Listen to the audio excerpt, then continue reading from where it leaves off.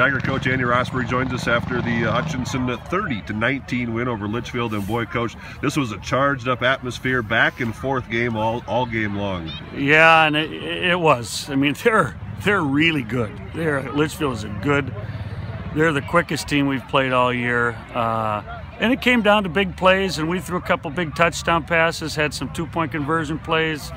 The big snap over the quarterback's head that we got it down in there and ended up scoring.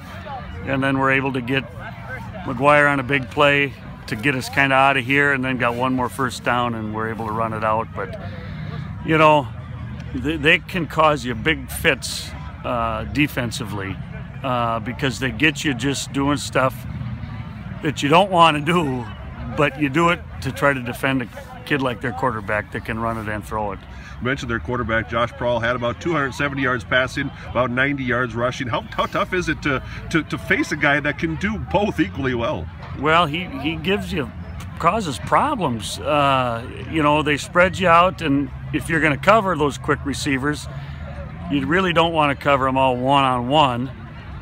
And if you do, now you got to move a linebacker out, but if you only have one linebacker, stopping him is almost impossible. So you got to play games in there a little bit, and you know, we were just able to keep them out of the end zone enough.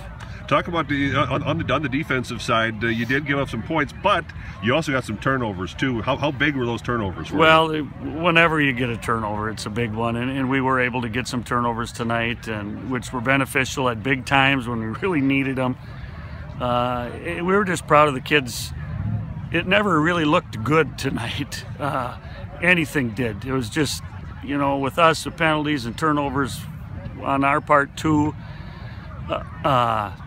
But what we did was just keep playing. We just kept fighting and playing, and they were down in here tight and had I don't know how many downs to stick it in there and didn't, and we just kept stopping them. So we're really proud about that. Now you get Annandale a chance to put one back on Annandale that got you last year. Yeah, well, we got Holy Family first. Holy Family, and then Annandale. So we got two more in that Holy Family, which, you know, they kind of play this style game too, and they scored 27 against this good Litchfield team. So it'll be a tough one next week.